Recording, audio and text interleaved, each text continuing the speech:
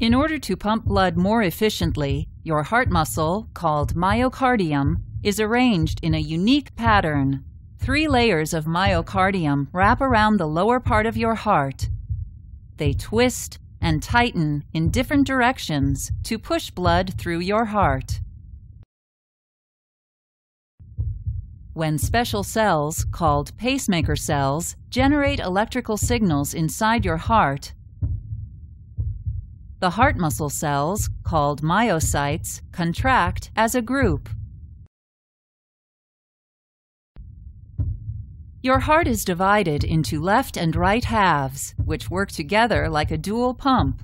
On the right side of your heart, deoxygenated blood from your body's tissues flows through large veins called the superior and inferior vena cava into your right atrium.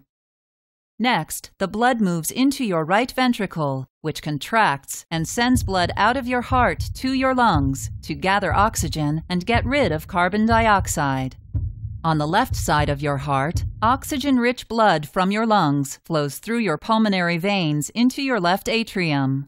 The blood then moves into your left ventricle, which contracts and sends blood out of your heart through the aorta to feed your cells and tissues.